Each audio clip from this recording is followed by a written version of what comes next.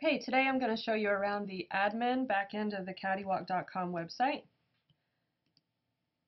So to log in as an admin, what I first want to do is come to the main homepage, CaddieWalk.com, and type in WP admin. So your URL is going to be CaddieWalk.com/WP admin, and you probably wanted to store that URL somewhere on your computer so you can just come to it really quickly. So that's going to bring you to the login page. And I've got my login information stored over here, so I'm just going to copy and paste it. I'm going to log in, add a Caddie user. Say you have a new Caddie that you need to put into the system.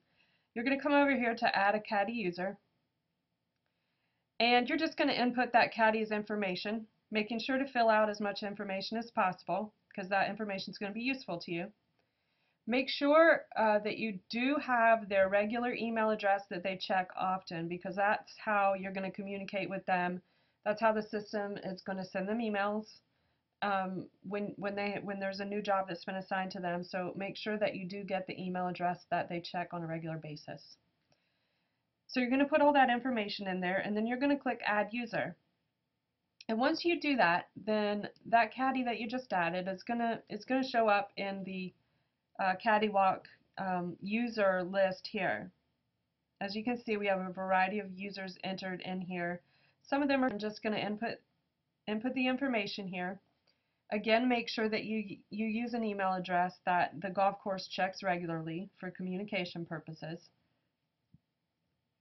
And the only other thing that's different about this page is that the golf course user has the option to upload a logo of their golf course, and they also have the option to upload a banner of their golf course. And that's going to come into play later on the front end of the website, where the golf course logs in.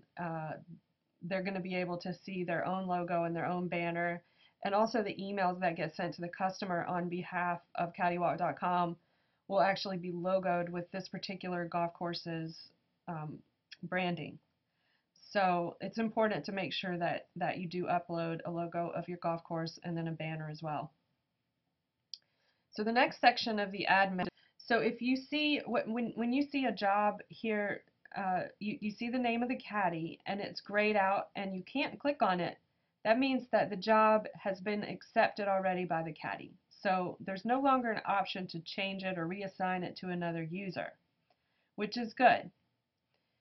Whenever a job is newly added to the system, you'll see a select box that looks like this, and it has a list in alphabetical order of all the Caddies that are currently entered in the system, that are active in the system.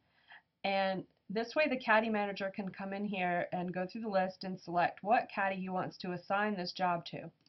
Now, once he assigns that job to a particular Caddie, that doesn't mean that the job is confirmed. What happens is an email gets sent from the CaddieWalk system, this job, to this particular Caddie. However, this Caddie has not yet clicked on that link and gone to the page and accepted the job, because if he had, then it would be grayed out and you would not be able to click on it. So that's basically it in a nutshell.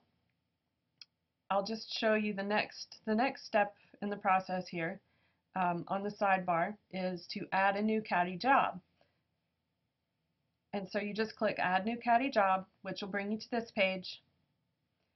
And this is a very easy form. As you can see, there's just a few fields that need to be filled out. What you're going to do is put in the customer's first name and last name, and the date of the job. There's a nice little pop-up calendar where you can easily navigate to what date the tee time is for. And you're going to have it.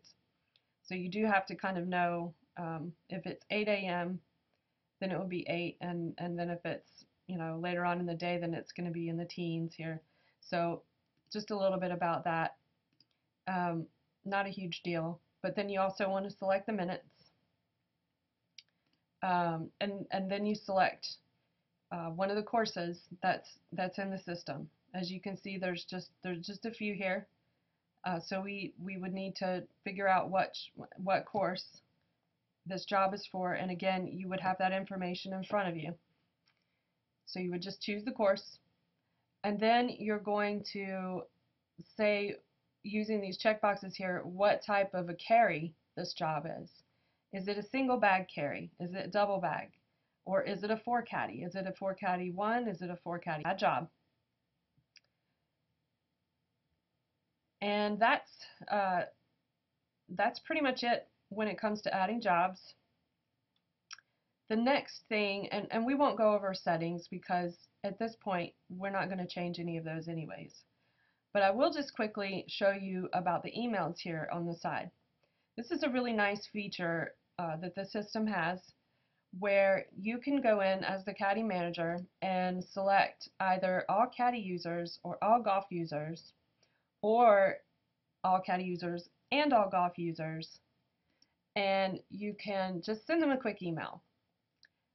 If you just need to send out a message to all your caddies, this is a really handy way to do that. If you need to send out a message to all your golf course users, this is a great way to do that. You just type in the subject